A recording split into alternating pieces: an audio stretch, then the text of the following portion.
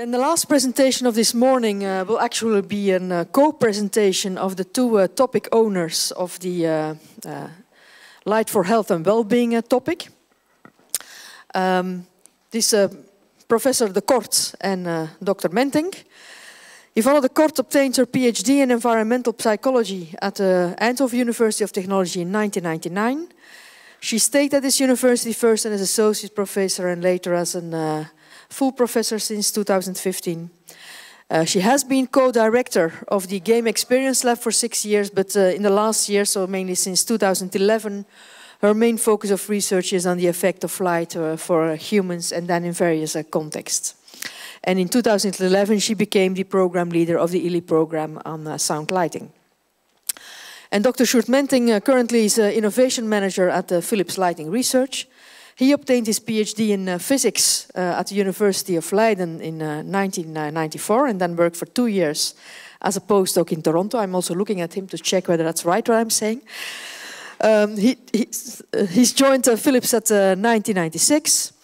He has been working in Philips research in different functions, and during the last years he is mainly focusing on program management and innovation in the area of the impact of light on humans and plants. And they both will give their view on how you can use light to manipulate crowds. And from the setup, I guess that Sjoerd is going to start. What a physicist and an environmental psychologist binds is a vision. It's a shared vision what lighting will bring. We are after creating 24/7 meaningful lighting solutions to this world. That's our ambition.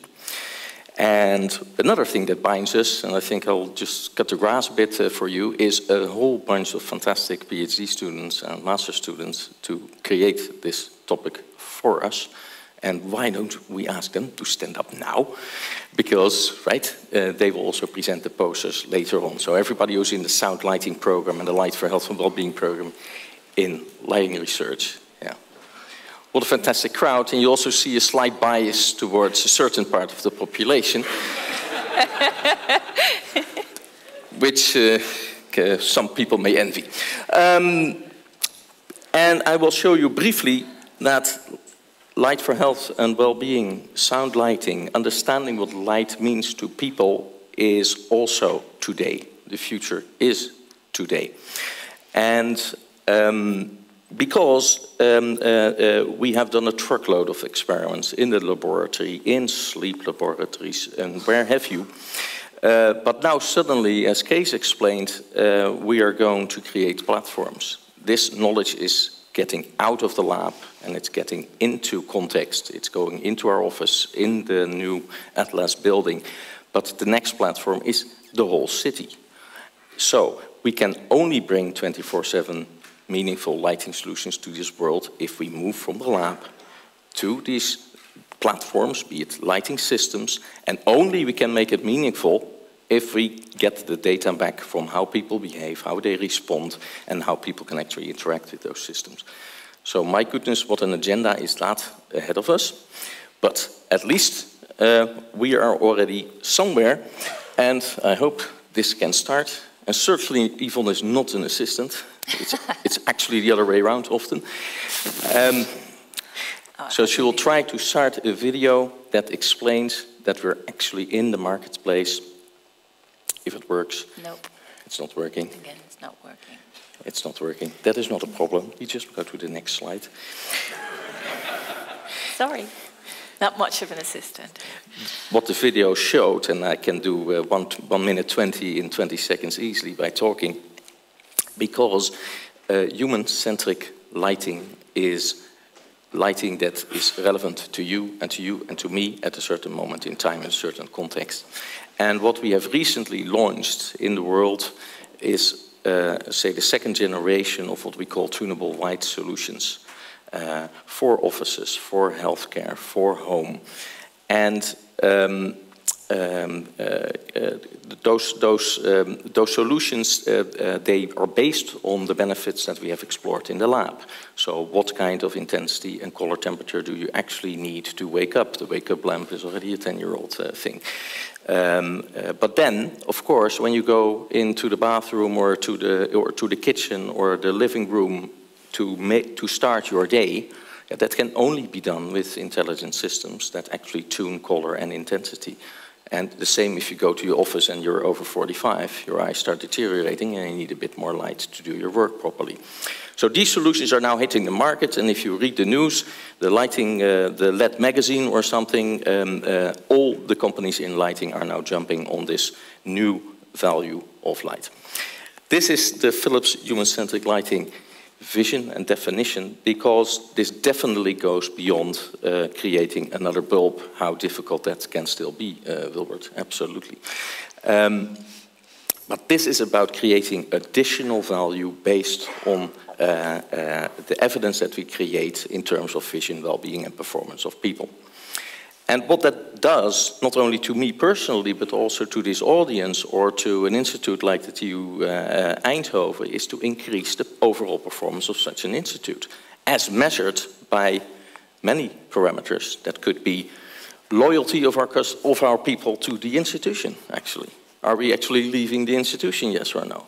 Yeah? If we create a fantastic workplace, no, of course we won't. Of course we won't. Just as an example of how to do this. Now, in the program, Sound Lighting and Light for Health and Wellbeing, the prime emphasis so far has been on indoor applications, primarily because this external platform, cities, has not yet truly been available. So that's going to change. But there is still 3 key focus areas that are both in focus of the TU and of Philips, is to move up in value in the workplace. Yes, Tanir, we need to optimize, where's Tanir? We need to optimize energy still, because that is directly related to reduced cost and very measurable. Yes, we need to do that. But also, we need to optimize space. So I guess in the Atlas building, there's more people going to work than there have been before, right? So and how to do that properly? We have to optimize that space, and actually the money that is involved in space is about 10 times higher than there is in the use of the energy of the building. And then there's us as employees, because we want to earn a living, and there's about 10 times more, again, money involved. And these are US numbers. They're in dollars and square feet. There's again 10 times more money involved in us. And if indeed people are sick, they cost about 2,000 euros on average per year. That's sort of the numbers that are floating around. So how to actually capture part of that value? That is one of the big challenges ahead of us. And other focus areas, and then we come closer to the topic of today also, is one of these big trends also in this world, that mental health is becoming a more and more serious issue, also because of the aging population. And bringing, and the pressures on the healthcare system in institutions also brings the whole trend of creating homes, living spaces that are conducive to health, maintaining healthy and independent living. So these 3 main thrusts for our program will carry an agenda for the years to come. But the video was showing that we're actually hitting the market with quite a few products.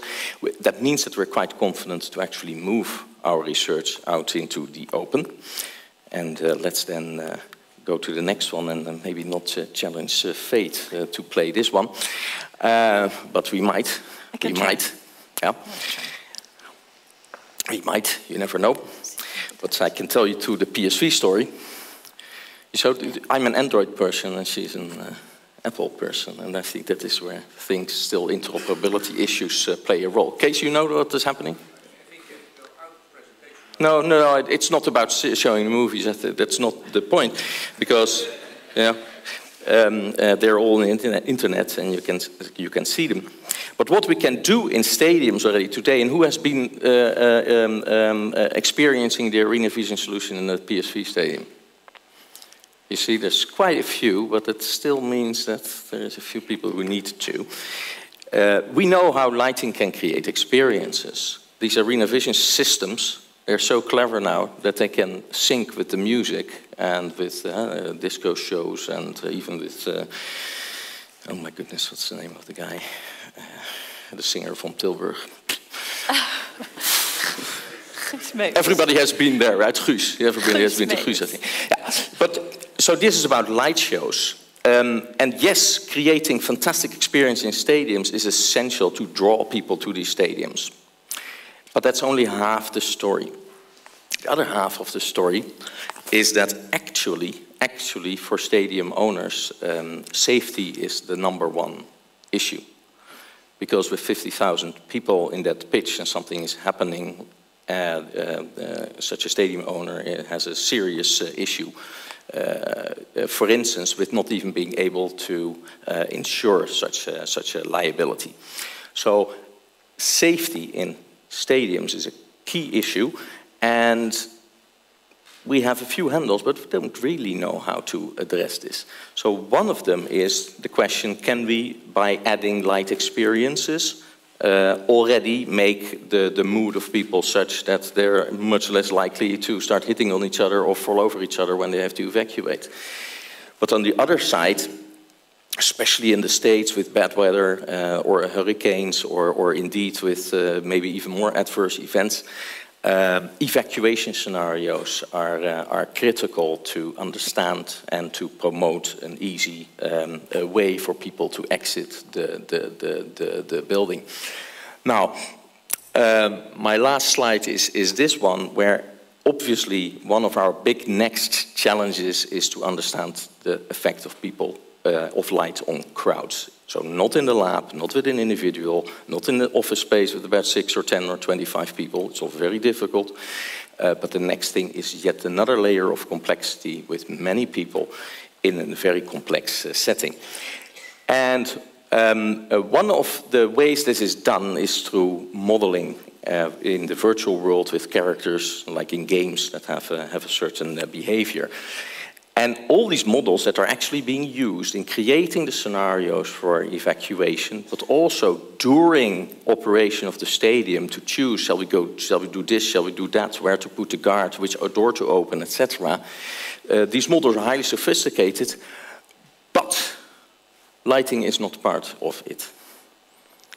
So, and that means that we have an agenda here in front of us to bring light into these scenarios and to influence some of these parameters that are being measured by stadium owners, like density of people, like evacuation times. And how does that actually work? And how we can relate to these kind of key performance indicators of stadiums is through the effect of light on people. And that is where psychology comes in. There is where the effects of light on anxiety of people come in. And that's where Yvonne comes in. Yvonne. Thank you. Thank you. I realize I'm the only thing standing in between you and lunch, so I'll try to keep this brief. But this is an exciting new field that we're working on, and we have to be honest here. We have to acknowledge that we're taking the first baby steps. This is a vision, this is a roadmap that we're presenting here. So we're looking ahead, not looking backwards. That would be nice. So you've heard this, lighting beyond lighting, lighting beyond mere visibility and general sense of safety. That would be nice. Now as I said, we're starting this new vision, we're starting this new research program, but we're not starting from scratch. We have had several relevant projects in our program. For instance, the ILS project, with Leon van Rijswijk as a PhD student and Antal as a co-promoter. And that was very much about investigating the influence or the relationship between lighting and feeling safe somewhere. We know that light is very important for feeling safe. We learned a lot about this relationship, and in fact that is not as direct as you would perhaps expect. We learned that concepts such as prospect, being able to see where you're headed, entrapment or escape possibilities, and concealment are key variables, and we have to fit our lighting so that they accommodate for this. And we also learned that there is a key role for anxiety, that anxiety, whether it's trait anxiety or whether it's state anxiety, is crucial in your feelings of safety.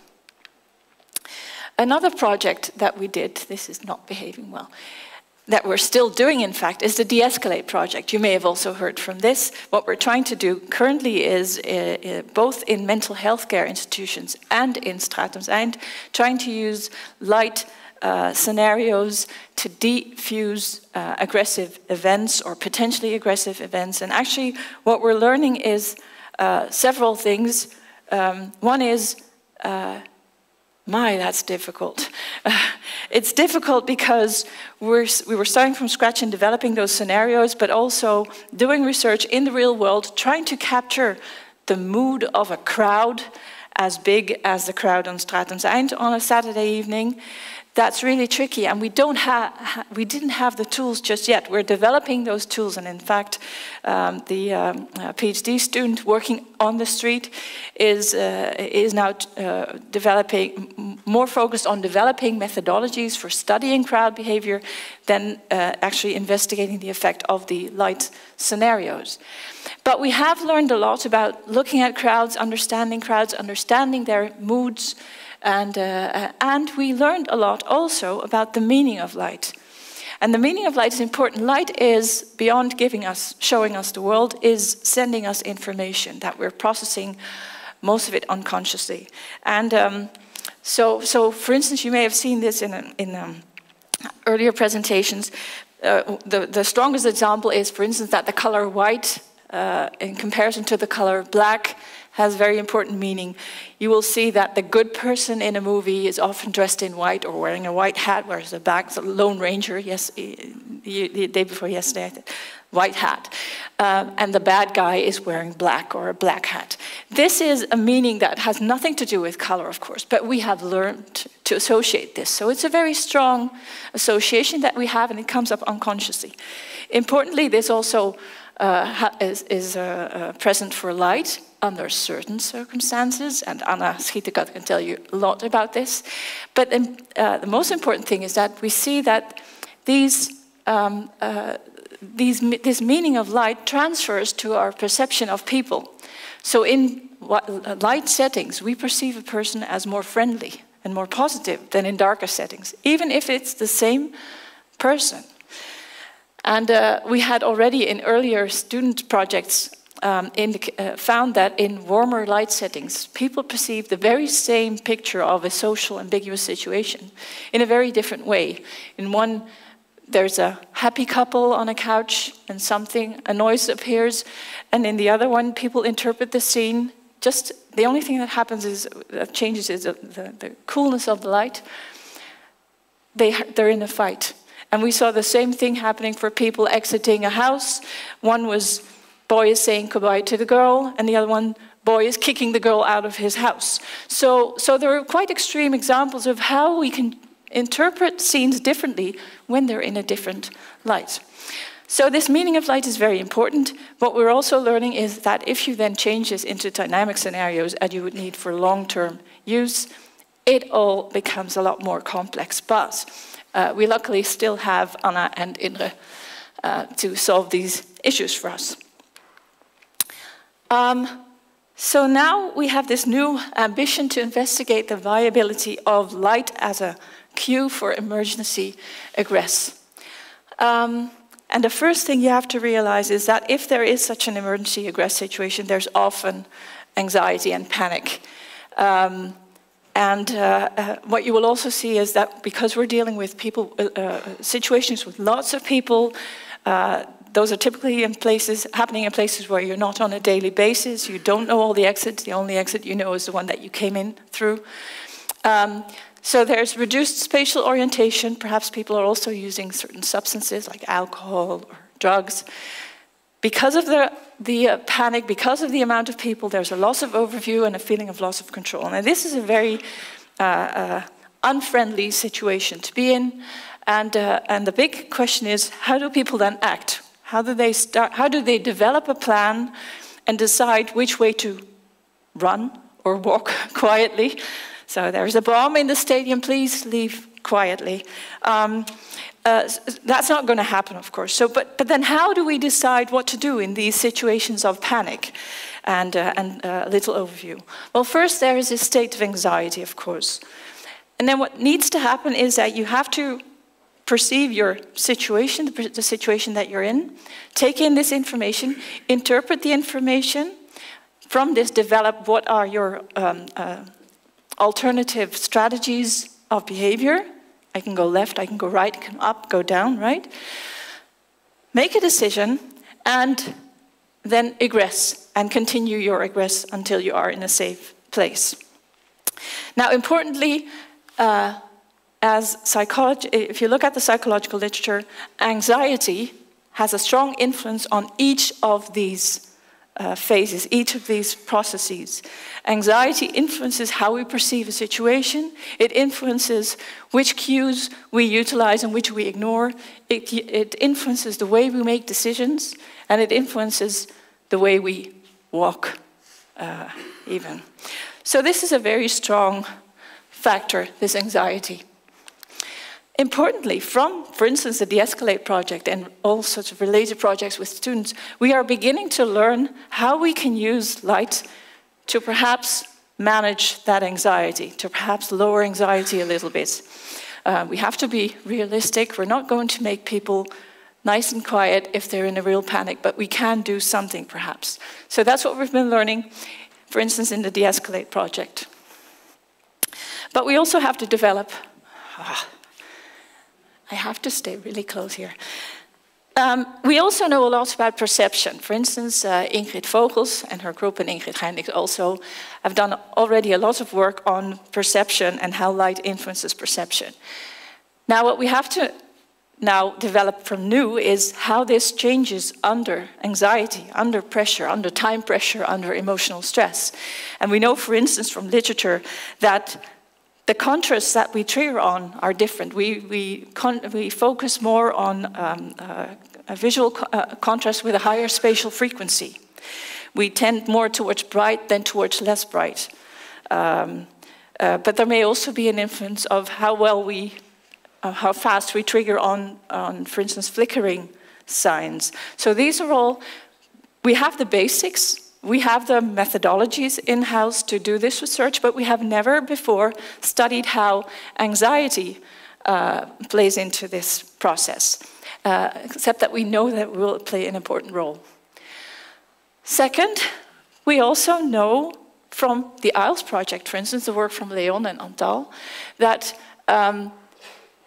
we use certain cues. And we can do this in a really, really fast mode. We use certain cues from the environment to interpret the scene and give it a safe or non-safe label. So we have to, and that's exactly what you have to do, of course. If you have to egress from a busy stadium, you have to decide, is that safe, is that safe? Which is the safest route to go? Now we know already which type of cues people are using. We know approximately, we're beginning to learn where people are looking and how light factors into this. But again, we have not done this under anxiety. At least we haven't manipulated it. We have tried to make people a little bit scared. So we try to get more females into our studies than males because they're more likely to be a little bit anxious. And we've put them out on the street, try to not to stay too close to them. But of course, the experiments that we've been doing on campus, people knew that they were on campus, that there was an experimenter with them, and that nothing really bad was going to happen to them.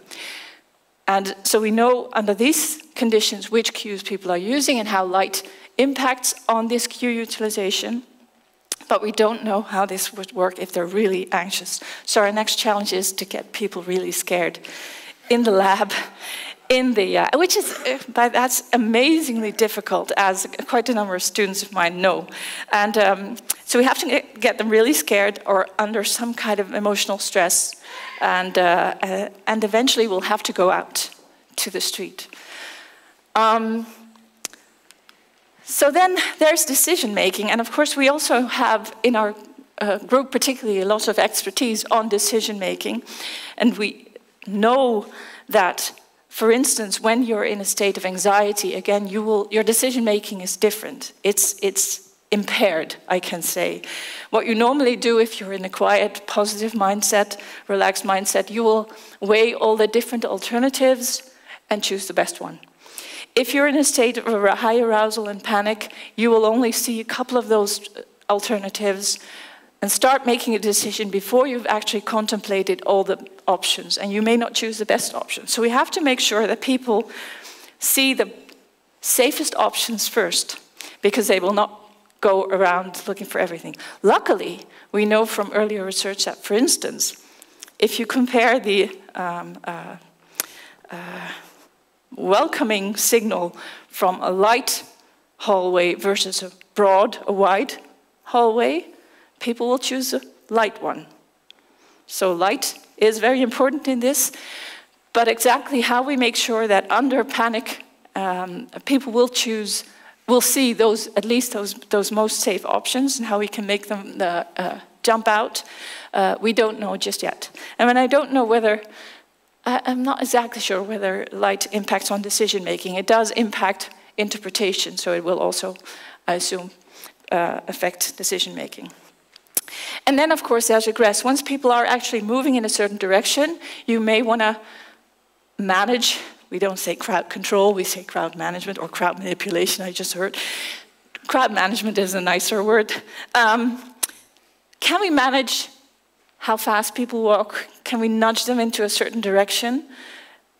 It feels like it's kind of an intuitive feeling, perhaps, that we should be able to do this. But we haven't really tried just yet until this weekend, when this installation, who's been at Glow Science?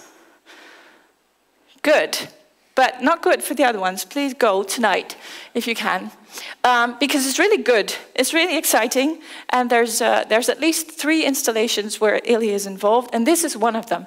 This is an installation in the market hall that was also discussed before. And you can see that it's important people here are Philip Ross, Alessandro Cobetta, Antal Hans. I have to admit, I don't know Pinaki Kumar, and lots of students. And they have set up, in a really short time, a mass crowd experiment. What we have in the market hall is an intelligent lighting system that we can manipulate and have produce dynamic lighting scenes. And what they have now put up is a system that tracks people, computes the number of people that are there, computes the speed at which they are walking and the direction at which they're walking, and processes this data real time, so you can actually see how fast you have been walking and the people that are with you have been walking. And you can also see what we're secretly doing is changing the light scene every couple of minutes. And then we can see on the screen, real time, which of those light scenes are creating the higher speed among the crowd. So I was there on Saturday, which was the first night of Glow, and the counter was already over the 60,000 people. So this is the biggest study we have been involved in so far. So this is what's happening. This is one of those light scenes. And as people are walking there, there are 12, I think 12 connects tracking them. They're integrated, their images are integrated into one picture where we can really see exact distances, interpersonal distances, speeds and directions. And so this is exciting, and this is something that we will have to be able to do also in this type of research. And now this is happening in a living lab.